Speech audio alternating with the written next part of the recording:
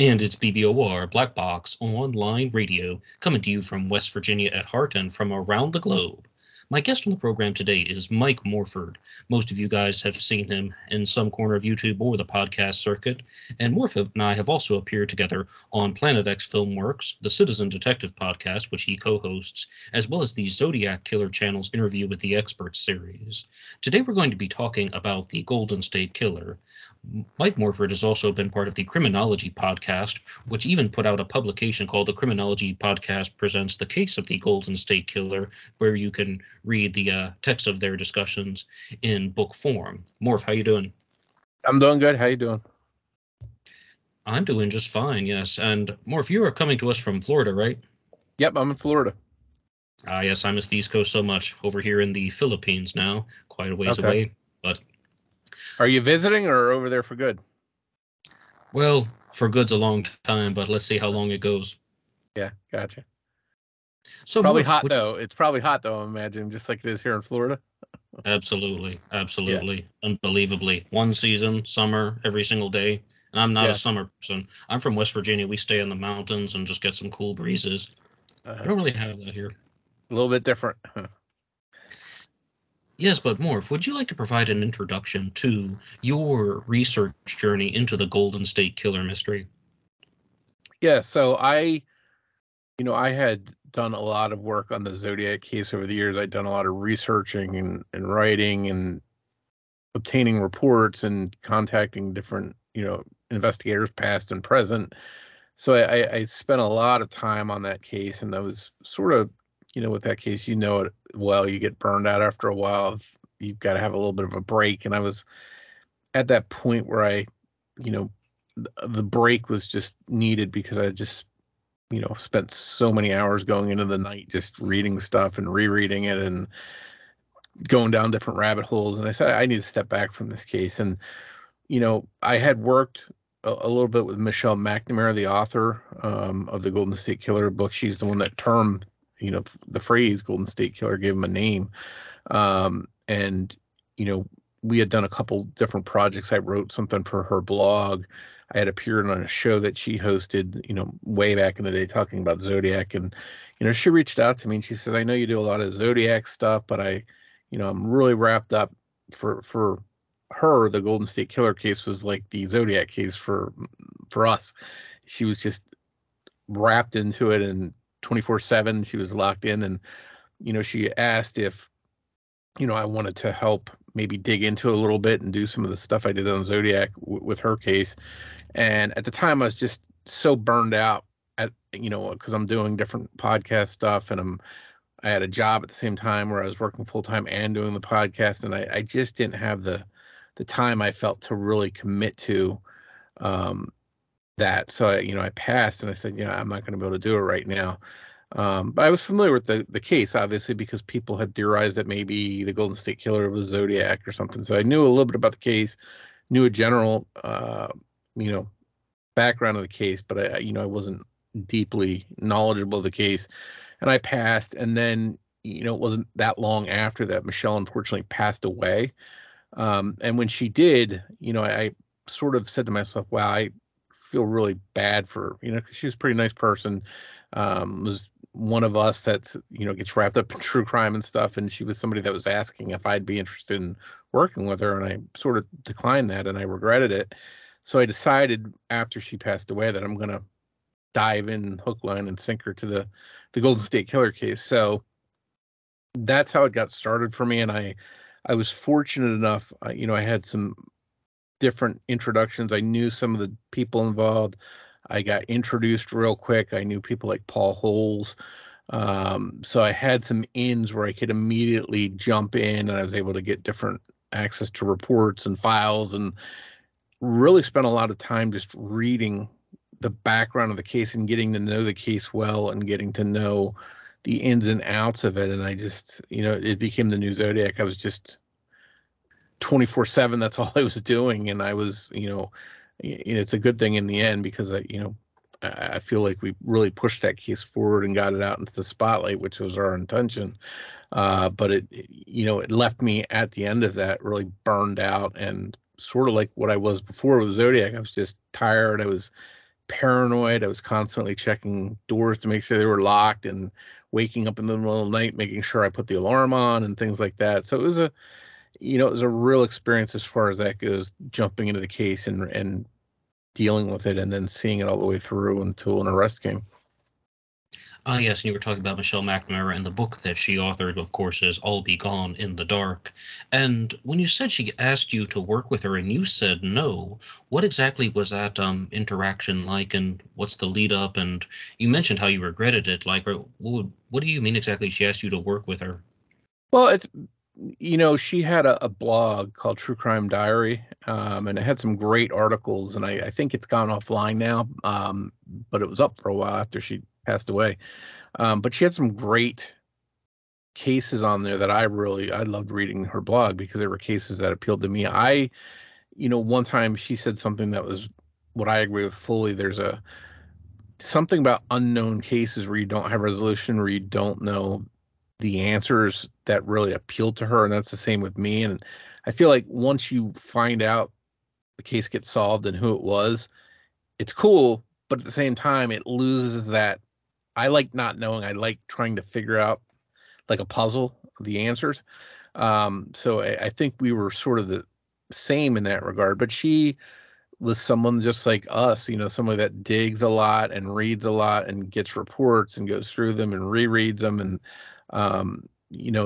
she was someone like me that I think, we would have worked well, on the case, discussing it and bouncing stuff off each other. And I just sort of regretted not taking her up on that offer when she passed away. And that's really what got me into the case, was deciding that I'm going to, I should have done it then, but I'll do it now. I'm going to dive into it. And that's how I got started. Okay, and what year did you have the interactions with Michelle McNamara? Obviously, this would be prior to the solving of the Golden State Killer mystery, but when was this? Oh, it's been, I can't even remember how long it was. I'm guessing it was between 2010 and 2014 that we had interactions on her blog and the Zodiac case and some other cases, but not a lot of constant interaction, just sort of, I was on her show, wrote an article for a blog. We talked about a couple common cases that we were interested in, but it was really when she became hooked on the Golden State Killer case. I'm guessing it was around 2014 to 2015 that she reached out to me, and then she passed away in 2016. And that's when I really dove into it. Right, and I mean, this is all prior to us learning that the Golden State Killer was Joseph DeAngelo, and please correct me if I misstate anything. He more or less had a reign of terror, a period of activity from 1974 to 86, possibly 1973. Maybe he committed additional crimes after that. The Golden State Killer was someone whom they believe committed over 100 burglaries, over 50 rapes, and at least 12 or 13 murders. And what exactly did you think and feel when they identified the Golden State Killer as Joseph DeAngelo?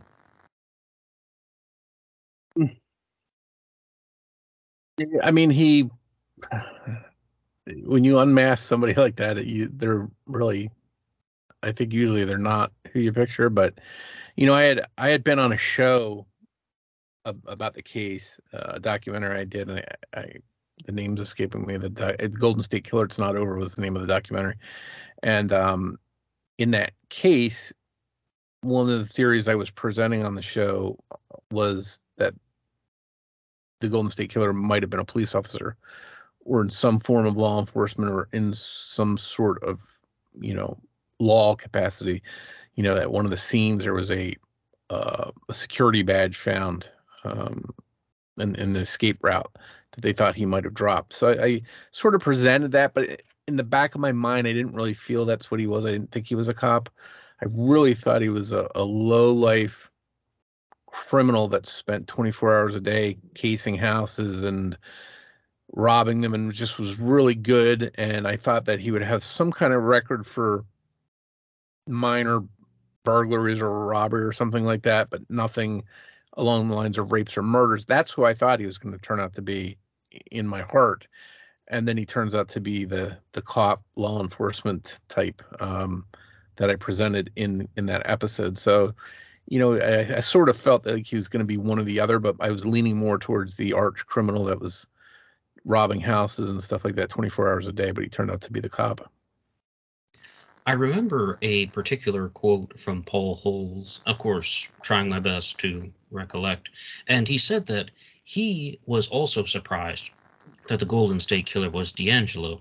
He thought there were suspects that were better and that should be higher on the list. He was very surprised when it turned out to be D'Angelo, but he absolutely accepted the result. Did you have a Golden State Killer suspect? I had a pretty good amount. I can't even tell you the amount I've done a lot of data mining with the Zodiac case, and that's just basically plotting every house, who lived where, looking at their backgrounds, looking who lived in a circle in an area around these attacks. And I could tell you almost everybody within each mile of each house who had criminal records. I had a list of probably 100 names of people that I thought should be worth, the right age range. They have records. They're within the right proximity, that kind of stuff. But I really had whittled down a few names to some very interesting ones that had previous records for wearing ski masks when breaking into homes. One guy that I was really high on lived right in Rancho Cordova where the very first attack happened. He worked some odd hours. He was a DJ, and some of the crimes the Golden State Killer committed were down in Orange County, which is far from Sacramento. Well, this guy was going to college down there at that time. So I said, oh my gosh, this guy is really high on my list now. I fit the overall description. And I made a couple calls, and I was very tight with a few detectives on the case, and I was able to get him streamlined for DNA collection. And they collected his DNA, and then they eventually got back to me. They said he was promising he's not it. He's not the guy. And so I was wondering, I asked him, I feel bad now because I basically sicked the investigators on this guy, and I thought maybe they did it without his knowledge, and they said no. We went and asked him if he would voluntarily give a sample. So somewhere out there, this poor guy who didn't have a criminal record, by the way, but he just checked off so many boxes that the police felt he was compelling enough to go ask him for his DNA. So he was probably shocked when they knocked on his door and collected his DNA, but he ultimately wasn't the killer. But I did have a small handful that you can count on one hand of very promising people that were either had their DNA collected or were on the list to have their DNA collected. You mentioned Paul, and Paul had a theory that I was in 100% agreement with, that there was some kind of possible construction aspect to the Golden State Killer, because I mentioned a badge was found at a construction site, a security badge. So we were both thinking along the lines of a security guard that watches construction sites at night, something along those lines. So we were both going down construction. I don't want to speak for Paul, but we were spending a lot of time on the construction angle, and spent a lot of time looking at people. And there was a construction company that did a lot of work between Sacramento and Santa Barbara. They would go back and forth down there to do these jobs, and that's primarily where the Golden State Killer was operating, was out of Sacramento and Southern California and Santa Barbara. So we spent a lot of time. I spent a countless time looking at the construction angle and this construction company in particular. And in fact, I think in that documentary, The Golden State Killer, It's Not Over, I talk a little bit about the construction angle too. In fact, one of the bindings from one of the crime scenes was found in the yard of one of the people that owned this construction company. And there was a trail. Police tracked the killer's escape route, and it went towards another property. It led directly to another property that this family owned. So I said, I think it might be somebody in this family. So I had one of the people in that family for that construction company on the short list of people too, because the fact that bindings were found in his sister's yard, then he lives where they basically trailed, where they lost the trail. He lived right there in Santa Barbara. So, it was one big rabbit hole, just like, with the Zodiac case. You can really go down and find some compelling things, and then, at the end of the day, it's not the right person, and, there's still, to this day, there's a lot of stuff that's not known about Joseph DeAngelo. They don't know about his movements in Santa Barbara. They don't know what he was doing down there for money. So there's a lot of unanswered questions, there's still a possibility that he had an accomplice in possibly one or more of the crimes. At one of the homes where he struck, there were burglaries in the house right next to it. There was a couple seen, a man and a woman. There were instances in the Golden State Killer case when he was in Sacramento, that people would hear talking between two different people, and they could hear two distinct voices. One time they heard a doorbell ring when he was in the middle of an attack, and he went out there and talked to somebody. They heard horns beeping before. So there's a possibility that he had an accomplice someplace along the lines. And just so many things are still unknown to this day about him that I don't know if we're ever going to get answers on. But it just goes to show you, when you dig enough, you find all these crazy things that can lead you down a rabbit hole. Wow, absolutely fascinating. But I would like to remind the audience that I'm talking to Mike Morford, one of the co-authors of the Criminology podcast presents The Case of the Golden State Killer. And if there's any true crime story that you would like covered here on Black Box Online Radio, you can put your idea in the comment section down below. You can also send it to me privately at Neddahan, which is my email address is blackboxonlineradio@aol.com. And feel free to visit some of the links in the description box. One of them is for BuyMeACoffee.com. BuyMeACoffee.com/BlackBoxNed88 allows you to make a donation or contribution to help support the show, and anybody who makes a donation will get a shout out on Zodiac Monday. And one more time, please like and subscribe, really helps out the channel. But I do have a follow-up question for you, Morph, on that exact subject, because in your time researching the Golden State Killer case, how likely do you think it was that he had an accomplice? Do you agree or disagree with that theory? I think it would be hard for somebody to not come forward if they had that information, or maybe not be identified in some way, or, or hold that secret, so I tend to think that he probably didn't have one, and it was just odd coincidences that maybe during this one attack, the doorbell rang and it just happened to be somebody at the wrong house, and maybe somebody heard during the attack a car horn, and he went out of the room and went to the door. Maybe they thought he was talking to somebody, but maybe he was just looking out there to see who was out there. So I think most likely he didn't have an accomplice, but there's still enough puzzle pieces that haven't been collected that I'd like to know more. And I don't know at this point, because they've turned his life upside down. Everyone that knew him, every job he ever had, anything they could find, and there's still unanswered questions that I don't know if we'll ever find the answers to, and he's not talking. So, some of this may remain a mystery. Okay, though, but you also follow the Zodiac Killer case very closely, and I first learned about you because of your work on the Zodiac mystery, and you said something once about the Golden State Killer that you tied into the Zodiac, and that was that during the investigations into the Golden State Killer, specifically after DeAngelo was apprehended, they found that there were certain stressors in his life that drove him to kill again. Like, more or less, he's committing these crimes. Then in the 1980s, it's around the birth of his children, right?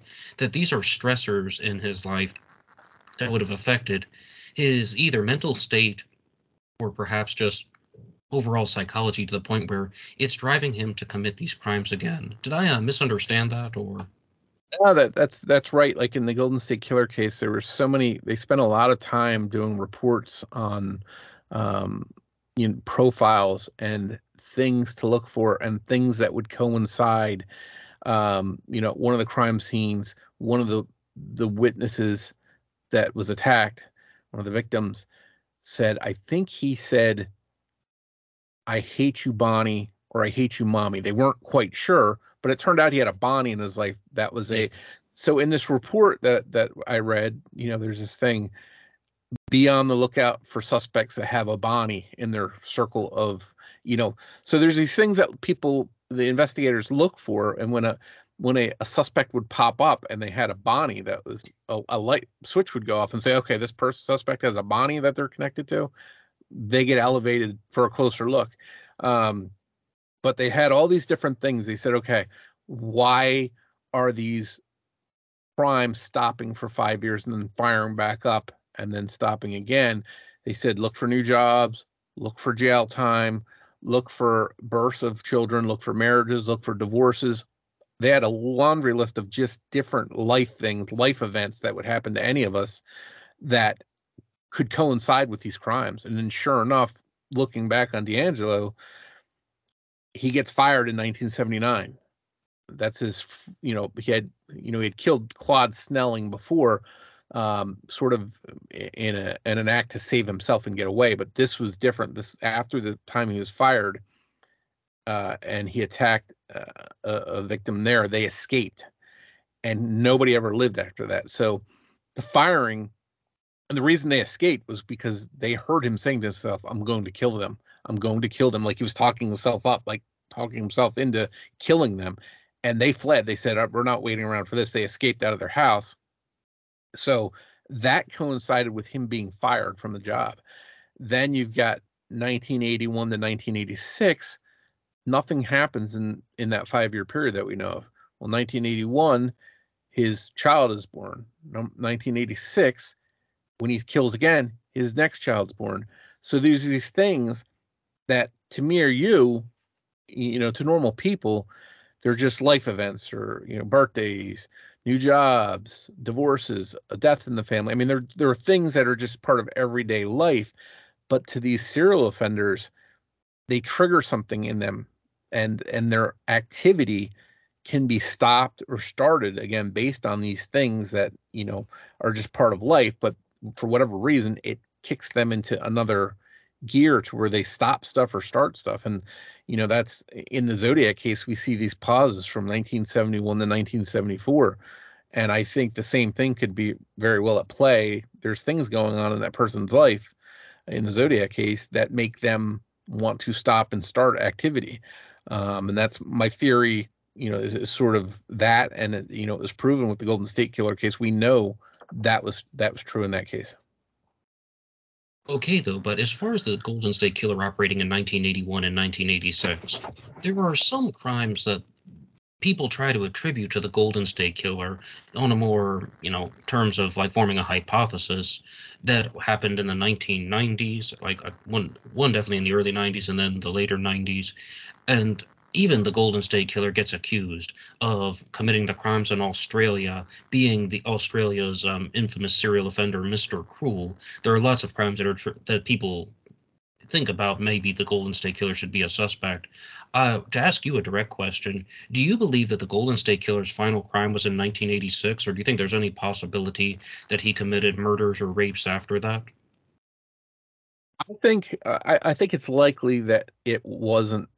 I think it was likely his last murder in 1986. I wouldn't be surprised if there are other crimes we don't know about that haven't been connected to him along the way someplace. Rape, for example, is a very underreported crime. So if we know of all these rapes that he committed, I guarantee you there's more rapes that were committed that they did not come forward because a lot of rape victims just don't want to come forward. So I would venture to guess he has a lot more crimes than we know of. I don't know that they're after 1986, though. A couple reasons why.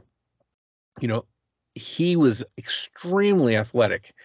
There were times when he was chased and leaping fences and all kinds of different physical things that he was able to do. By 1986, he wasn't able to do some of those things. He's what, 1945? I think he was 40 or 41 at that time when he committed the last murder we know of. And at that crime scene, for example, he propped the TV up to step on to jump over a fence. So he wasn't able to do the same physical things that he was able to do for all those years before, but also a lot of times there's a thinking that testosterone is what drives a lot of these sexual predators a lot of time. And as you get older, men lose testosterone. So it's very possible that that's tied in to where these, A, the physical capabilities of doing this just aren't there anymore, and B, his sexual desire, whatever is driving for his sexual needs because of the drop in testosterone levels, probably was going down as well. So I would venture to guess that 1986 was his last confirmed murder because of those couple reasons. Now, Morph, because you follow the Zodiac Killer case very closely, there is actually a set of books, 2 books written by Ann Penn, whom I've had the opportunity to interview in the past, and she believes that the Golden State Killer and the Zodiac Killer are one and the same. Her books are called Serial Slaughter Zodiac Killer, and the other one is called What If Golden State Zodiac Killer Solved. Now, I know, because you had the chance to correspond many times, that you have a different Zodiac Killer suspect, so I'll just get right to the question. Why do you believe that this theory is incorrect, that the Zodiac Killer and the Golden State Killer are one and the same? Completely different MOs. They're just nowhere. They're night and day different. Killers can deviate a little bit from their patterns, what makes them do what they do. They don't go night and day different. Any criminologist, any criminal profiler will tell you they're not the same killer. Joseph DeAngelo was a sexual sadist. He enjoyed inflicting pain and suffering on his victims. He enjoyed sitting there for hours at a time doing it. That was what he got off on. That was what gave him the thrill to do this stuff. The Zodiac was an in and out, let me get out of here as fast as I can, just completely different killer. Some people even use the Ted Kaczynski could be Zodiac theory. He's another killer as well. He's somebody that didn't even like to be there when the actual crime happened. When somebody was blown up by one of his bombs, he was nowhere around. So you have the Golden State Killer that spends hours inflicting pain on his victims, or the Golden State Killer, excuse me, the Zodiac Killer who does these quick blitz attacks and then gets out as fast as he can. You have somebody like Ted Kaczynski that blows people up without even being there to see it. So you're dealing with night and day differences in some of these offenders. And, don't take my word for it, take the experts' words of it. People like John Douglas, FBI profilers, any criminologist trained that are worth their weight in training are going to tell you there's no chance these killers are the same. So Ann Penn's theories on that are just completely nonsense, in my opinion. Yes, and certainly, of course, there are lots of ways that people try to connect these different serial killer stories. I even mentioned how the Golden State Killer gets accused of being Mr. Cruel in Australia.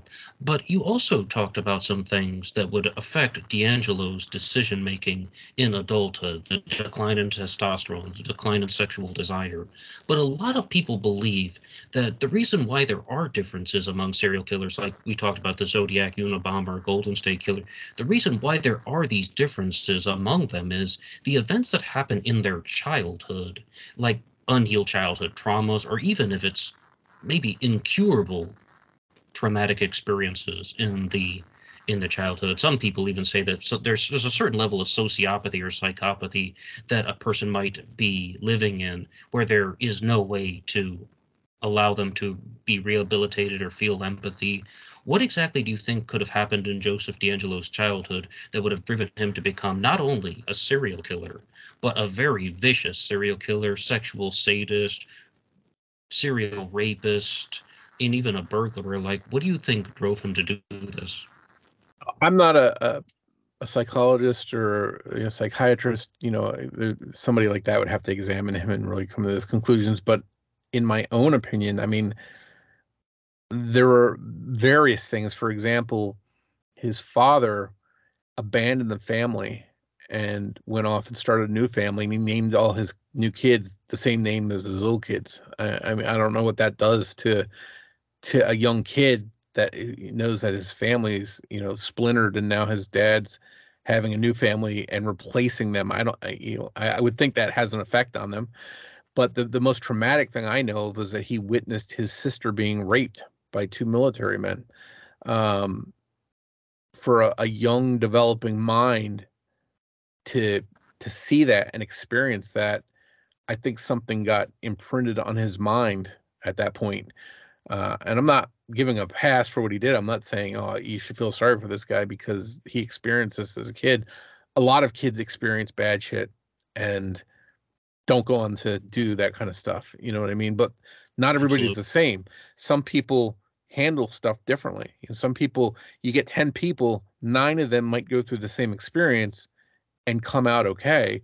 One of them doesn't, and they do these things that we can't even imagine them doing. So if I had to pick one thing, I would say it was clearly that, witnessing his little sister being raped, because I just don't know what that would do on the mind of a young person that's developing in that crucial stage where they're, it's printed on his mind. So now he's going to associate sex, violence, that kind of stuff. And how does that change him going forward? I mean, and after that, he started peeping in windows and prowling and stuff like that as a kid, as a teenager. And then he went on to just terrible stuff after that. So maybe he was always going to be, I don't know, but I can't imagine some of the stuff that he experienced in his youth being positive. Yes, but we've been talking about influences, and you recently mentioned that they needed to look for someone who had a Bonnie in his life. Maybe it's possible that he said, "I hate you, Bonnie." And is this right? Bonnie was his ex-fiancée. She was a woman who left him. Were they actually engaged? Yeah, they were engaged, and she started spotting the signs, and I forget his age. I think he was in his 20s, and I think she was 19. I can't remember off the top of my head, but she started seeing these little warning signs, like he's controlling, and he'd take her out on rides on a motorcycle, and he'd do crazy things, threaten people.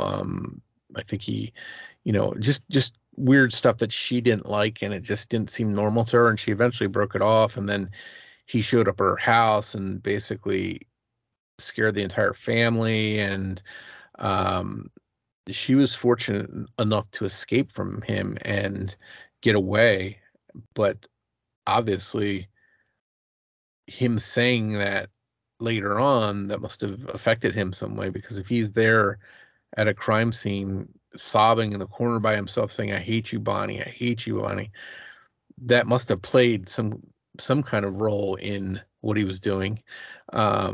Or that's how he presented it, as maybe he's in his mind, he's thinking she's responsible, and he's getting his anger out against her by doing these bad things, and maybe he regretted doing them.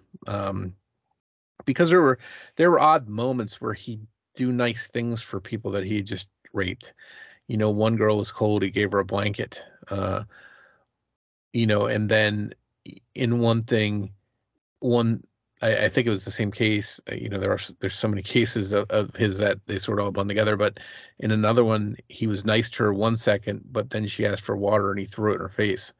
So there's these little back and forth things of one moment of nice things that he might be doing, and one moment where he's just totally disrespecting them.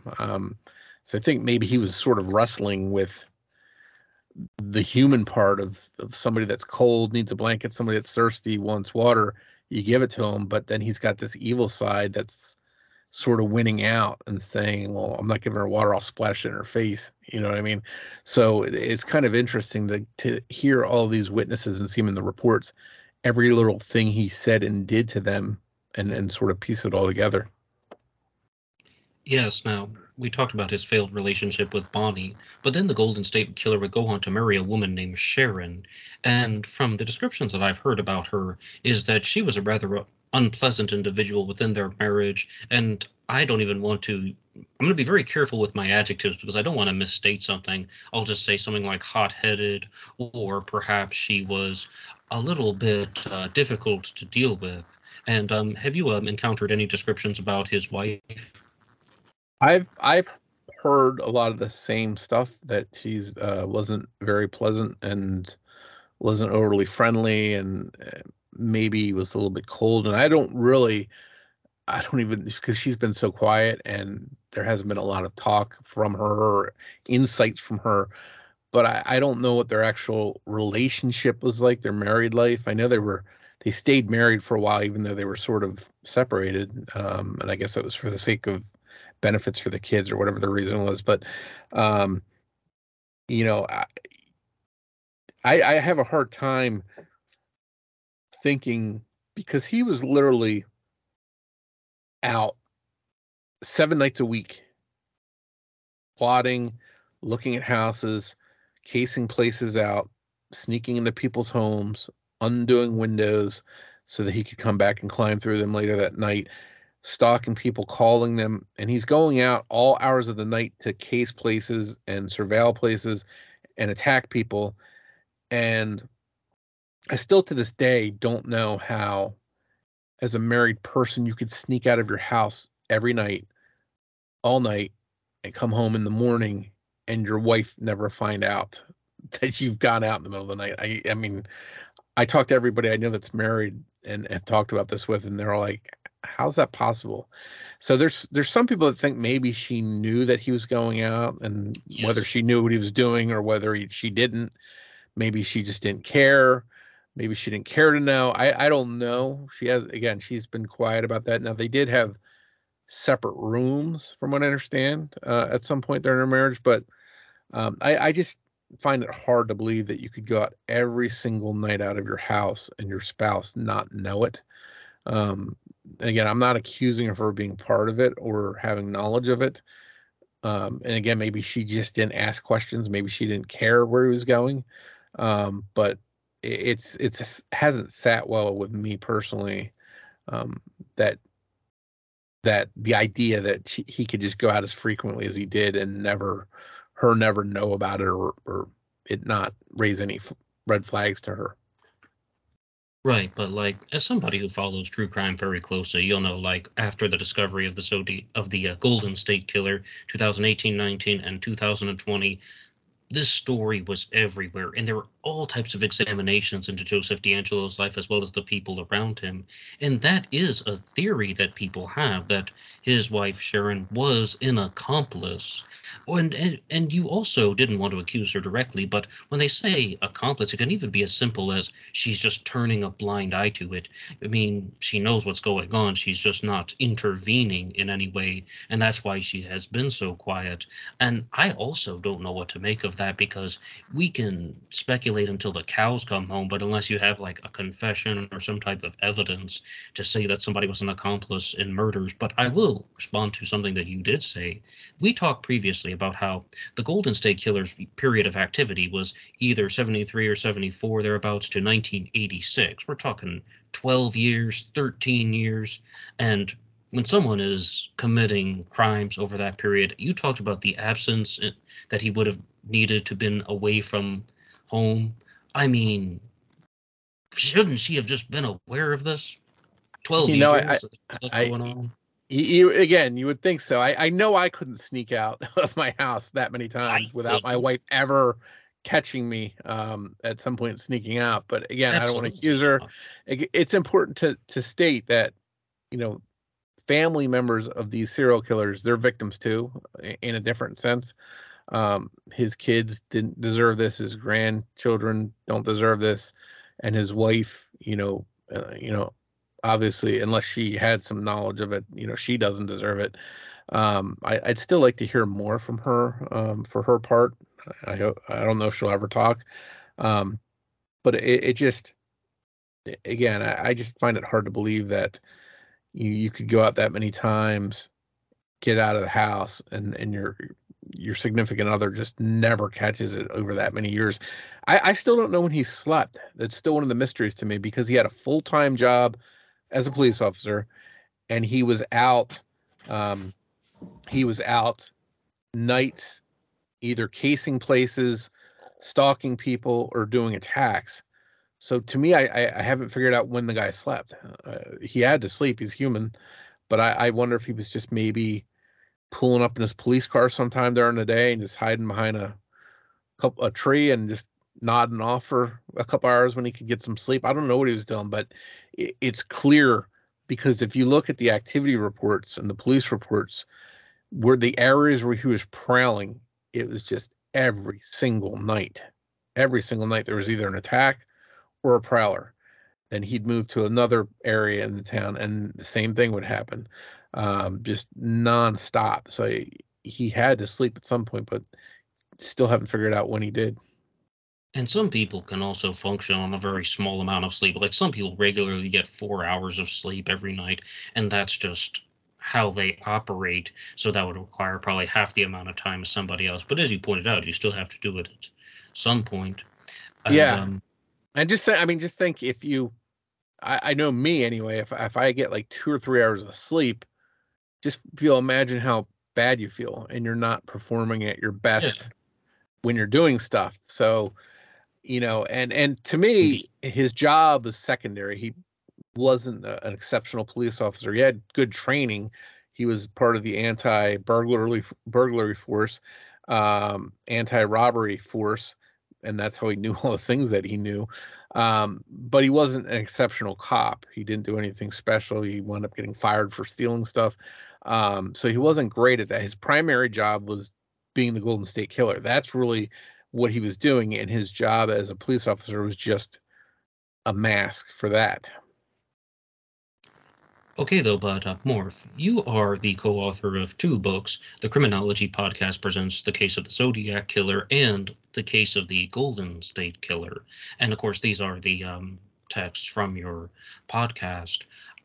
What was the research process like when you were composing the episodes for the Criminology Podcast on the Golden State Killer?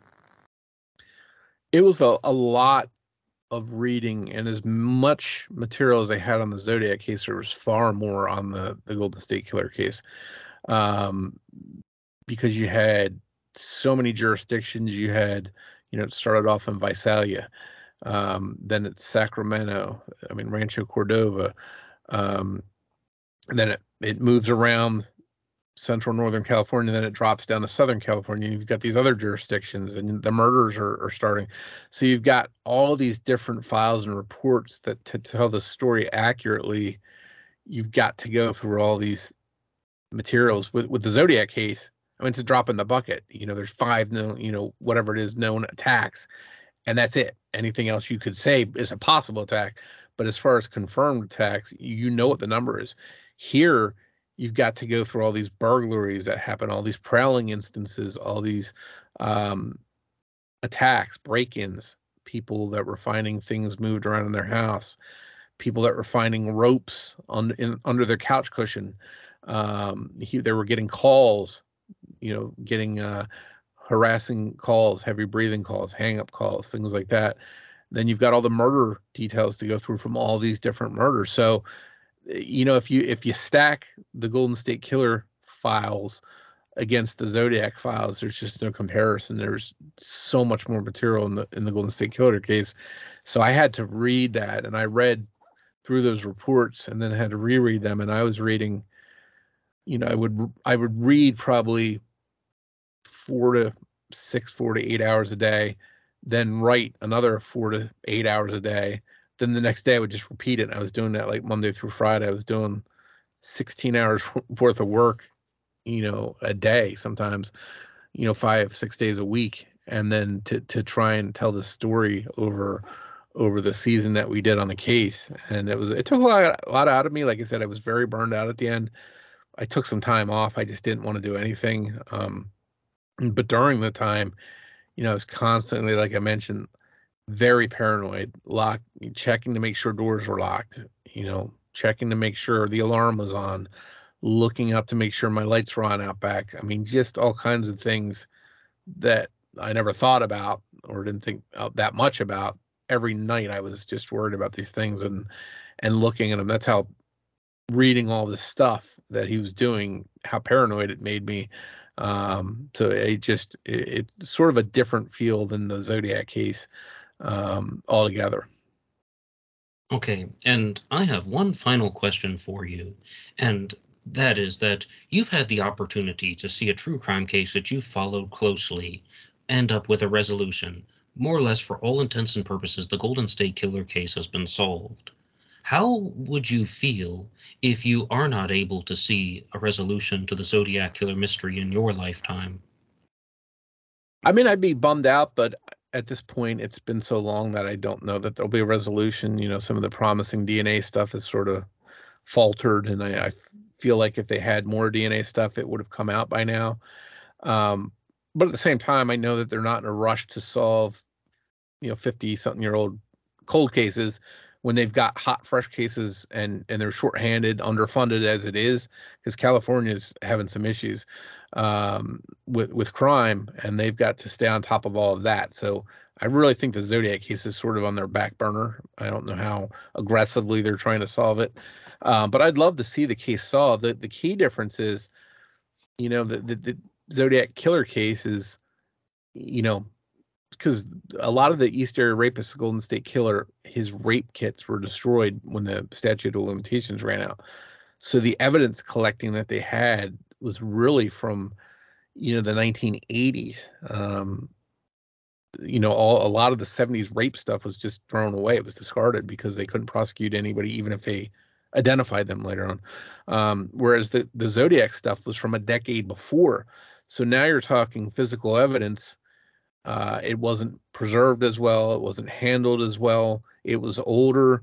Not to mention some of the DNA, for example, in the Zodiac case, we have to presume that they're using touch DNA off the bindings that he handled, or off the shell casings that he touched, or off the seals of the envelopes. They're using that kind of DNA, but how good were those envelopes preserved? In the Zodiac case, he left so much semen at so many murder scenes that they collected. They had that, which is very good DNA, and it was stored. I mean, the Golden State Killer case, and right? in the Golden State Killer case, excuse me, yeah, there was so much DNA from that semen from these rape scenes that they stored that and preserved it. And in the one sample they used to ultimately build the profile of it for him for genealogy was collected off one of the murder victims and stored and frozen, so that he had the medical examiner at the time had the forethought that down the road they might want this for something. So they had a perfect sample of D'Angelo's semen, his DNA that he had left at one of these crime scenes, and that's what ultimately did him in and was able to identify him. We don't have anything that strong as far as a smoking gun in the Zodiac case. So that's why I fear that it won't be solved, or it's not going to be solved as easily as the Zodiac or as the Golden State Killer case was. Okay, and I've been talking to Mike Morford, author of the Criminology podcast, presents the case of the Golden State Killer. But Morph, you work with lots of different projects, podcasts, and pieces of entertainment. Is there anything that you would like to promote? Well, I mean, you can always find me. I'm active on Twitter. I have the Twitter/X. I have the handle at True Crime Guy. You can come over, check out all the podcasts I work on. Go to abjackentertainment.com. That's my network for all my shows. Criminology is my biggest podcast. It's the most well-known one that's been out the longest. That's the one where I've covered both the Zodiac case and the Golden State Killer case. So if anybody wants to check out those seasons, they're full seasons on both of those cases. Yes, and you also work with the show 3 Men and a Mystery, right? Yeah, I've done 3. We were sort of disbanded it, but you never know. We might put out another episode down the road. But yeah, I worked with John Lorden on that, and Gray Hughes, who do a lot of good YouTube work. And because I follow John Lorden's pages too, I saw that got aired on Roku, like put on television into a one of the true crime channels on Roku aired that show on TV, right? Mm-hmm. Yeah. So you can nowadays you can sort of find us, whether it's YouTube or on Roku or whatever. You're going to find some way to find a lot of the stuff that we've done. And obviously with podcasts, you can listen to them on your phone, on on your computer or whatever. So, people can always find them easily enough and check them out. Mike Morford, thank you so much. Thanks for having me.